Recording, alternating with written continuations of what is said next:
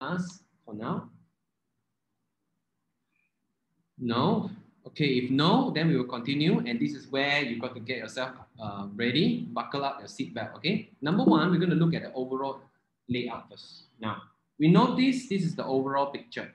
There was a large courtyard that was open to the sky. You can see here is all open air. All right, and surrounded by a fence that is made of white color linen and curtains. Okay, you can see the white color linen and there's curtain here. There's an entrance curtain, okay, where you can enter it. And they were hung from pillars. You can see pillars. There are a lot of sockets. There are a lot of hooks on the floor and fillets, okay. Inside that courtyard is the tabernacle, which is what we also call the tent of the Lord, the tent of meeting, the sanctuary. But also inside the courtyard and outside the tabernacle itself, which is this compound, you will see that there is a brazen altar, okay, very big, very imposing. The first thing you will see is a brazen altar. You won't miss it, okay. And then there's a bronze laver here. There's a basin, a big basin. Laver means basin, to wash hands on. And then the inside of the tabernacle itself also consists two parts, which later we were going to see, okay. The larger portion, which is in front of it, almost 2/3 of it, is called the holy place. And the smaller portion, which is behind, all right, 1/3 of it, is what we call the most holy place, or sometimes also called the Holy of Holies. It's like the holiest of everything, the most holy place. And we will consider the various parts in order. And so we can only touch on 7 main items tonight, okay? Actually, there are far more, but we're going to touch on only 7 main items. The first thing first we're going to look at is the fence. The fence, all right? This the fence. So the priest would approach the fence of the outer courtyard, which demonstrates the visible, very visible, you can see one, that God is separated. Okay, remember what is the word separation? Remember last week we learned about that word. What is that word? What is the word that we always use, which we only know we usually mean, okay, purity. But there's another aspect of it. What is that word? That word is holiness, correct? Holy. Huh? This is one of God's very main attribute. God is holy. So immediately you see the tabernacle, immediately you are being reminded that God is separated. God is holy. Separated, right? Now, separated doesn't mean that he wants to be distant. It doesn't mean that. But he means that he is different. He's set apart. He is holy from his people. And the person that will come into this sacred place, so this place immediately becomes sacred. This place immediately becomes like Sinai. Remember Sinai, God says what? Don't let any cattle or human beings to come near the mountain, remember? So this is immediately you see that, right? The same picture. So he would pass by the gate. Here, this gate, the curtain, and this curtain is made of blue, purple, scarlet, white. Blue, purple, scarlet, and white. A little bit like France, the flag of France, except they don't have purple. So this is one more color. Curtains that are connected to the 4 pillars of brass. 4 pillars of brass, 1, 2, 3, 4. These are made of brass, and with brass socket that's on the floor and the silver hooks and clasps. Okay, so these curtains are like that. And then you come in, as you pass by through the gate, the first thing that this person will see is the bronze altar, So it would be very immediate before him. And then he would approach that bronze altar. And the square altar with 4 horns on the corner, it looks something like this, okay, the 4 horns. So this is the courtyard. Okay, so this is where the gate is. You come in, you will see this bronze altar, a square one. Okay, you come nearer, you will see something like this. There's horns on it, and there's these things that is the bar that goes through it. So it would be immediately that. Now the square altar with 4 horns on the corner were covered in bronze. It would have been very beautiful, but it would also have been more, more durable. If you use gold, it will not be so durable, but you use bronze, it will be this. It was accompanied by bronze pans. There will be pans on it, and there will be shovel, there will be fork on it. A little bit look like a very, very huge barbecue pit. All right. We are told that the fire on the altar is never allowed to go out. So you will always have to keep the fire burning, burning, burning. Even though you have nothing to place on it, you must still burn. Now, in order for a holy God, so you can see lah, if it's always burning there, that means it's quite heat lah, producing heat lah. All right, and in the midst of a hot day in the desert, okay, the heat is definitely felt. In the midst of night, the cold desert, the heat there is also can be felt, can be seen. All right. So the first thing you will see here, in order for a holy God to dwell with his people, the first thing that is necessary is a sacrifice. There must be an atonement for sin. An atonement for sin. Okay, and what is the atonement? I told you before last time. Atonement means that, somebody or something that is representing the person that is committing sin died for that person. Okay, so that is atonement, or dying in the place of you. So therefore, the first thing that they come to is this bronze altar. So God's justice has to be satisfied. God's justice over sin has to be satisfied. So confession of sin has to be made as you come in and come to the bronze altar. A substitute has to be provided for the atonement of sin. And the priest cannot go any further without this first step. Okay, I'm going to introduce to you a word that we call propitiation. Propitiation. Okay, Propitiation.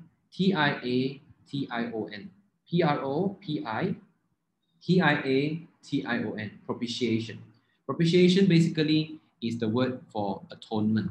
Okay, standing in the place, but especially used for turning away the wrath of God. Propitiation. So we will discuss the detail of the sacrifice next lesson. Next lesson, we'll talk about the sacrifice. So we're not going to stop too long and talk about this. But this pointed to the need. There's a need, okay, for the final and perfect sacrifice of Christ. Why? Why? Because whatever that you place on it is not going to be perpetual. It's not going to be permanent. All right? But it is the first thing for approaching the holy God. Atonement. Sacrifice. So this was pressed upon the mind of the people of God. They needed the sacrifice of Christ, a permanent sacrifice, who can shed, only him can shed away his blood for the sin of his people. So without the substitutionary atonement, I talked about this many times, substitutionary atonement, or atonement in representative, or a representative, okay, through a representative, right? Without Christ's substitutionary atonement for all the sins of all his people, we would not have any access to approach God, and there's no way for him to dwell with us. All right, say that again. For God to dwell with us, for us to approach him, there's no other way except for the substitutionary atonement of Jesus Christ for all the sins of all his people. All right, now that's the first item. The second item is what we call the bronze basin. You remember here you have the altar, right? You go back here, there's an altar, brazen altar. Then you go further, you will see a brazen laver or a bronze basin, okay? Secondly, you will come to this bronze basin. It is made of solid bronze, that's why it's called brazen. It's used for ceremonial washing. It will have been filled with water inside that Aaron and his sons, okay, why Aaron and his sons? Because they are called to be the priests. They are appointed, the Levites are appointed as the tribe that serves as the priests. So they will wash themselves thoroughly. They will wash their hands and their feet before approaching the tent of tabernacle itself. And we are told that if they fail to wash and they went into the tabernacle, they would die. If they don't wash, they straight away go inside the tabernacle, they would die.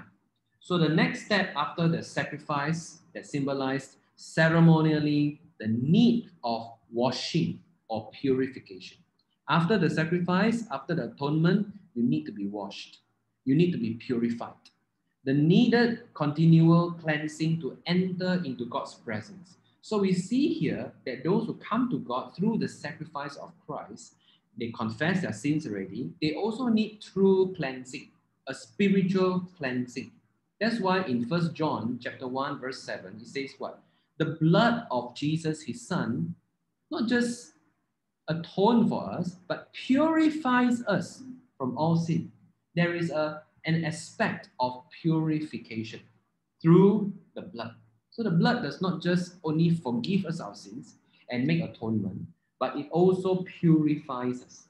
So the tabernacle itself, okay, now we come to the tabernacle. The tabernacle itself is actually in a rectangular shape, long, elongated a bit. It's not square. And it is also covered in 4 layers of fabric, as you can see here, right? We purposely open up the layers. Actually, it's overlaying on each other. The bottom layer, you can see from the inside when you look up, it's a fine linen of blue, purple, scarlet, all right, and embroidered with pictures of cherubims and angels.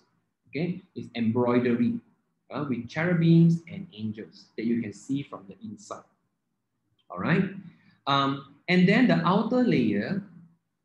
Okay, the outer layer here, you've got the goat hair, and then the ram skin that is being dyed red. This is actually a ram skin.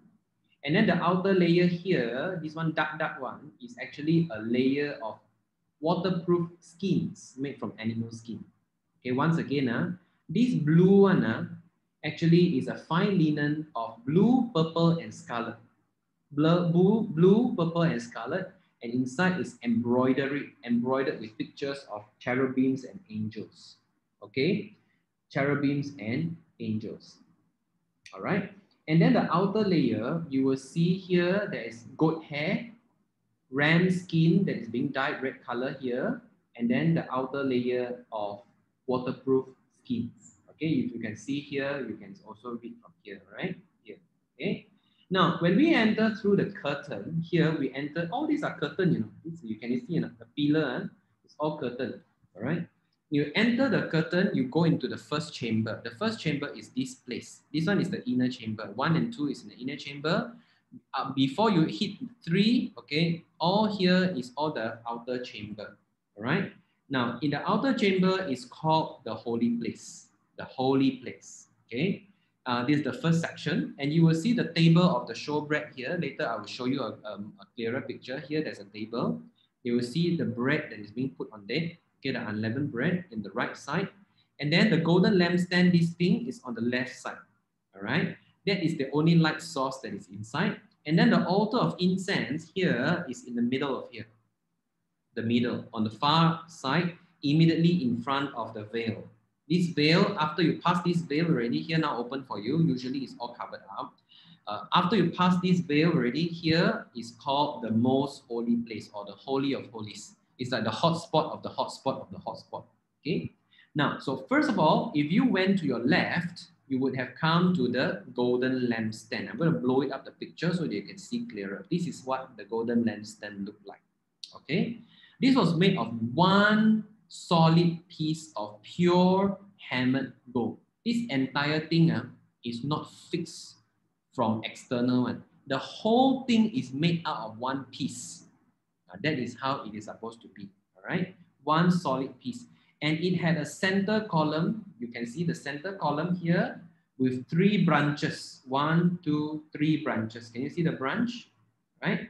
The branches, And then it had it is making a 7-branch lampstand.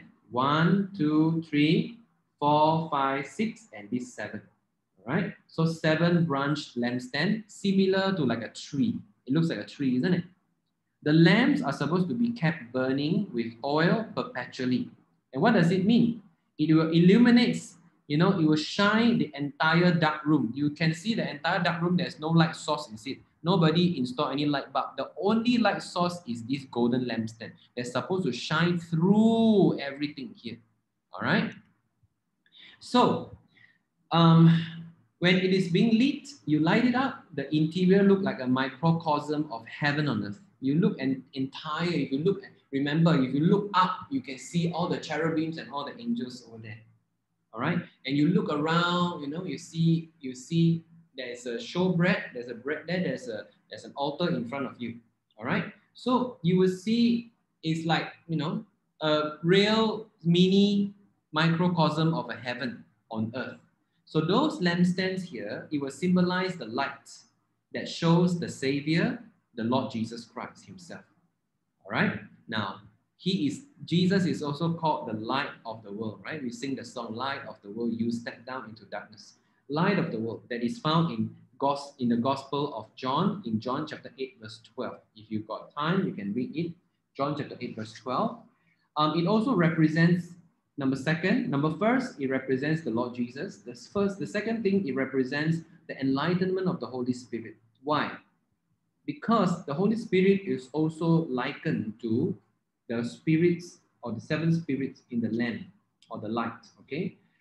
He reveals to us salvation, okay? Because the Holy Spirit reveals or shine or illumine our mind so that the sinful man, they would be able to see the salvation of God, okay? So natural man, by us, by human nature, fallen nature, we are blinded by sin.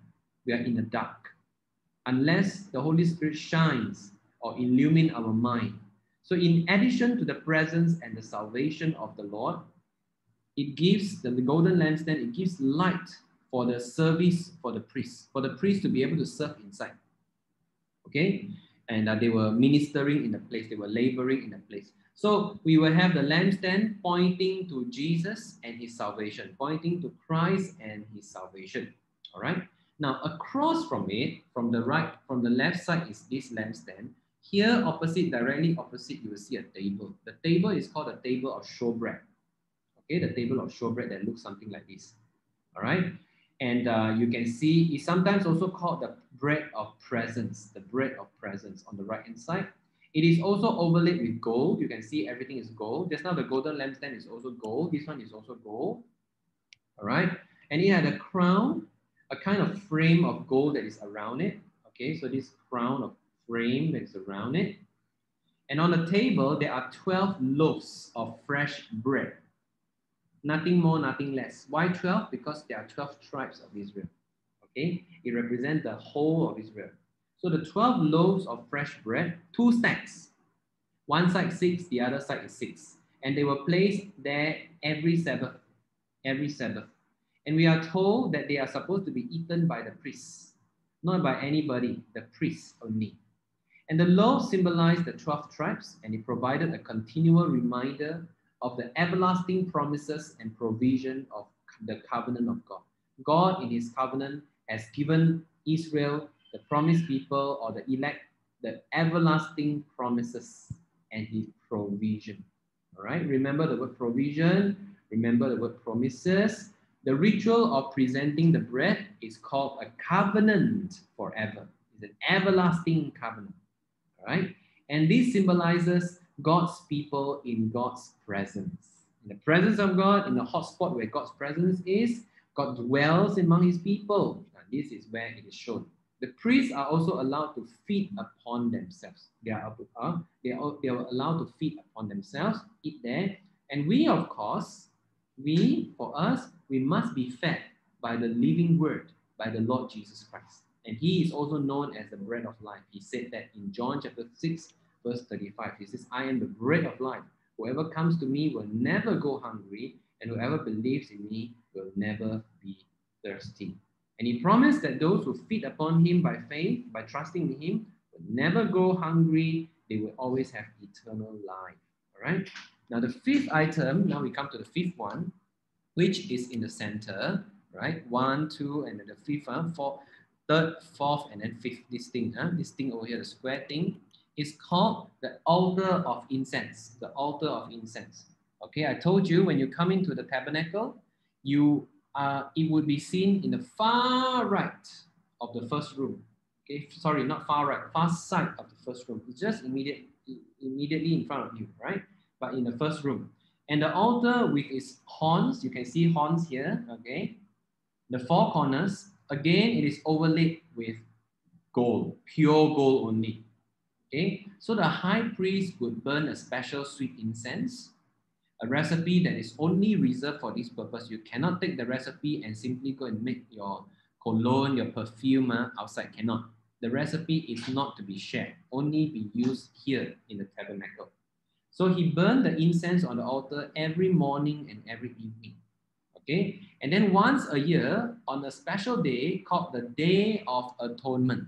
Okay, it's called the Day of Atonement on a special day called the Day of Atonement, right? And you will see that the horns of the altar is going to be sprinkled with the blood of the sin offering. This one is not the altar of incense. This is the altar, the brazen altar that is outside. Okay, that's outside. All right. But this is what I just want you to see the Day of Atonement. But here on the Day of Atonement, that time, here he will sprinkle with the blood. Just now, the blood that is being sacrificed outside, he will bring some of the blood and he will sprinkle it here on this altar. So usually there is no sprinkling of the blood. Usually every day, morning and evening is only to put incense, to burn incense, to burn incense. Okay, but then on the Day of Atonement, then they will take the blood that is outside sacrifice one, and then they will come in here and they will sprinkle. Okay, and it is being done by the high priest. Now, what did this symbolize? Well, the incense represented the prayers offered before the mercy seat of God's presence. Okay, later I'll talk to you what is mercy seat, but for now, just register it first. It's an incense that is being represented by the prayer offered before the mercy seat of God's presence. So if you are singing at the beginning of Psalm 141, you will notice this, okay, because it speaks about our prayer rising up as the incense before the Lord. Okay, if you go to Psalm 141, Psalm 141, verse 2, okay, I just read it for you from my Bible. Psalm 141, verse 2. You will see this. It says, may my prayer be set before you like incense. Okay. May the lifting of my hands be like the evening sacrifice. Okay. So that is how it symbolizes. Okay. The book of Revelation actually also carry out this. It also says about this. The same ceremonial symbolism. In Revelations 5:8, it says, when they had taken it, the 4 living creatures and the 24 elders fell down before the Lamb. Each one had a harp, and they were holding golden bowls full of incense. What is the incense for? Which are the prayers of God's people. You see this? And then in chapter 8, verse 3 to 4, it says, another angel who had golden censer came and stood at the altar. He was given much incense to offer. What is the incense? With the prayers of all God's people. Once again, you see that. Okay, on the golden altar in front of the throne, right? So that is how you see that. And all of that has its origin right here in the altar of incense. And it teaches us that God desires our prayer and that he accepts our prayers through the mediation of Jesus Christ. How do we accept it? Because just now you came in, you have already made the atonement, and you are already been purified through the Lord Jesus Christ, and therefore he will accept our prayer only because Jesus is the perfect mediator between you and God. So these prayers rise before God's throne as a sweet-smelling incense. So you must almost imagine when you come into the tabernacle, to the holy place, everything is 5D, everything you can smell, you can hear, you can see, you can feel, everything is coming to your senses, okay? Just like the incense rose before the Ark of the Covenant, which later we will see, and the mercy seat that is inside the most holy place. So it was before the altar of incense here also, to worth notice, in the later temple, not the tabernacle, that an angel appeared to the priest who is taking his duty at that time. His name is called Zechariah. Okay, so you see here, once Zechariah's division was on duty and he was serving as a priest before God, he was chosen by Lot, according to the custom of the priesthood, to go into the temple of the Lord and burn incense. And when the time for the burning of incense came, all the assembled worshippers were praying outside. Do you see the word praying? Okay, so he came and prayed as a representative. And the angel of the Lord appeared to Zechariah standing at the right side of the altar of incense. So why? Because the angel appeared there to announce to him that God has answered or has heard his prayers for a son. His son's name is John the Baptist. Okay, John. Okay, his son's name is John. He's also known as the John the Baptist. And we read that in the opening line of Luke. Okay, Now, the sixth item that I'm going to share with you and see is the veil, this veil over here. Now, there would have been a large veil that separates the holy place from the most holy place. This number 3 here is called the veil. You see that here? Number 3, veil, right? All right. Now, this behind this altar of incense here was a veil, and this veil separates the two portions. It is a very visible and symbolic barrier between God and man. Okay, so if you are a priest, you will only come until this point. Okay, you cannot make yourself above or over this point. It was made of a very heavy woven cloth, very heavy cloth, and it is without an opening in the middle. You cannot come through the middle, you only can come through the side. All right. So once you are inside the Holy of Holies, the only item found there was this piece of thing, which is called the Ark of the Covenant. This whole thing is called the Ark of the Covenant. Why is it called an Ark of the Covenant? Because people can carry it on their shoulders by the priest. Now, this room itself over here is about 15 feet by 15 feet. Very, very small, 15 feet by 15 feet. The high priest only entered this Holy of Holies once a year. So this is a squarish place, all right? He only enters this Holy of Holies once a year, one time a year, okay? One time a year. On the day, which day? On the Day of Atonement. Why? To sprinkle the blood on this piece of furniture called the mercy seat. So he sprinkle here, and then he will come in and sprinkle here. And when he does that, it means it is an atonement for the sins of himself and for the sins of the people. So he come into this place knowing that his sin needs to be atoned for. And knowing that once his sin has been atoned for, he can atone for the sin of the other people that is waiting outside. And that's very, very important for understanding the significance of when the veil in the later temple was actually torn by God from top to bottom when Jesus died. If you read the Gospels, you will see this, I think in Matthew, okay, that it is being torn from top to bottom. When Jesus died that time on the cross, this piece of veil in the temple, in Herod's temple, in the second temple, it's being torn from top to bottom. When you see top to bottom, which means what? Now you can go through the middle way. Usually you cannot even pass through the middle.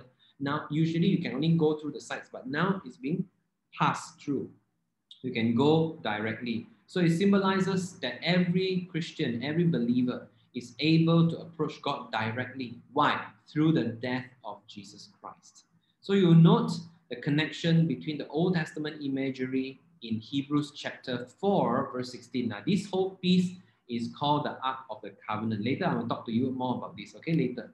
Now, it says in Hebrews 4:16, let us then approach God's throne of grace, or God's throne of mercy seat, okay, with confidence, so that we may receive mercy and find grace to help us in our time of need. So remember the mercy seat, to find grace and to help us in time of need.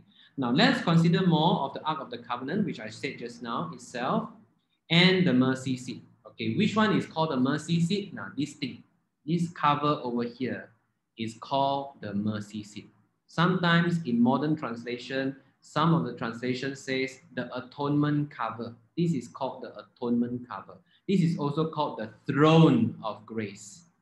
Okay, the mercy seat. All right. This entire thing is called the Ark of the Covenant. All right. Now, this, after all, was the final destination within the inmost sanctuary of God inside the tabernacle. And this gives us the central focus. It's like the hotspot of the hotspot of the hotspot. Therefore, it is a central of the central of the central focus. Most important part of the tabernacle as a whole is this part. The ark, of course, it was rectangular. You can see here, all right? By the way, this one, it may not look exactly like how it looks like. This is a little bit elaborated, look a bit more artsy, but it's more or less something like this. This is just a rendition version, all right? It is covered with gold, as you can see. Every place, everything is gold inside out. But when you come to the Ark of Covenant itself, The ark is full of all the clear descriptions that captures the presence of God. In Hebrews chapter 9, verse 4, Hebrews chapter 9, verse 4, this is also the ark. You see that? The rendition is a little bit different. This whole piece upstairs is called the mercy seat. Okay? Now, in Hebrews chapter 9, verse 4, it says, which had the golden altar of incense, the gold-covered ark of the covenant. This ark contained the gold jar of manna, Aaron's staff that had budded, and the stone tablets of the covenant.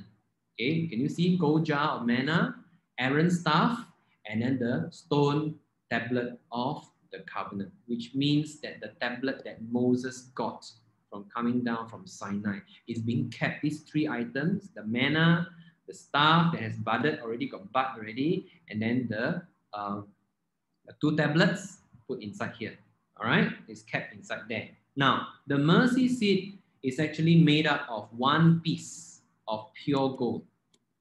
This entire thing is one piece of pure gold, beaten gold, and it was set on top of the ark.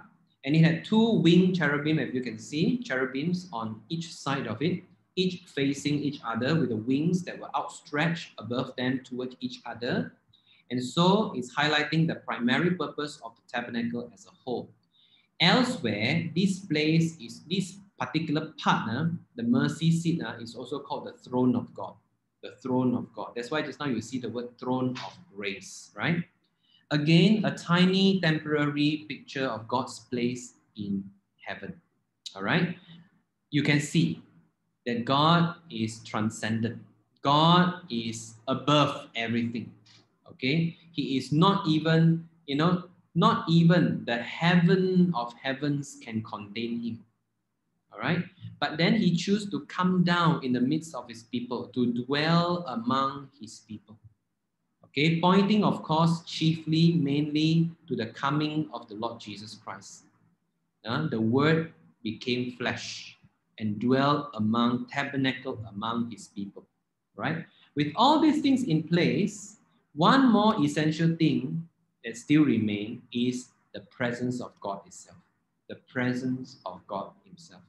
The Lord manifests his presence, in a cloud by day and in a pillar of fire by night. But it rested above the tabernacle, directly above the mercy seat. Which place? Is it in the holy place? No, in the most holy place, directly above the mercy seat. So if you see the cloud, you will know that location, that place is where the mercy seat is, over the ark. So God spoke to the high priest also above the mercy seat. God's presence led and directed his people through the wilderness. Okay, when the cloud or the pillar moved, Israel will move. They will not encamp there. When it stopped, then they will encamp there until it moved again. But the message was very clear that God was dwelling among them. Okay? Now, last but very importantly, we need to consider the heavenly realities. The heavenly realities that are found in the tabernacle. Now, the tabernacle was a temporary earthly picture of God's true resting place, true abode or true resting place. So since the tabernacle was a symbol of the Lord's home, while he dwelled among his people, so it had to be a true pattern of his real abode in heaven. Okay? So if you were figuring out how does God look like in heaven, then you look at the tabernacle, you can almost see a mini version, a very, very, very, very mini version of how God is. Okay? So we have already come to it and see to the fact that the tabernacle, we can draw the parallel that it was an earthly picture of heaven. Right? God is in the midst, in the middle. Okay, so remember the embroidered cherubim that you can see outside, okay, that is above you, and the colorful cloth that is covering the ceiling and the sides and the inside, the cherubim over the ark of the mercy seat just now, you see. So what happens in God's presence, in God's throne room in heaven? It is full of all these spiritual beings, full of all these spiritual beings. That looks a bit unusual because they are winged. They have wings, they fly. And all these spiritual beings that God has created to serve him. All right. The Old Testament saints, the Old Testament believers, they would understand that it was built, uh, that what was built was only a model. It was a pattern of something that is more glorious. Okay, so when they look at this, they would know that this is something that is actually like a pattern, like a, what you call that? It's like a model, like when you do model that time, what kind of you model the design. It's not really the real thing yet, but it's just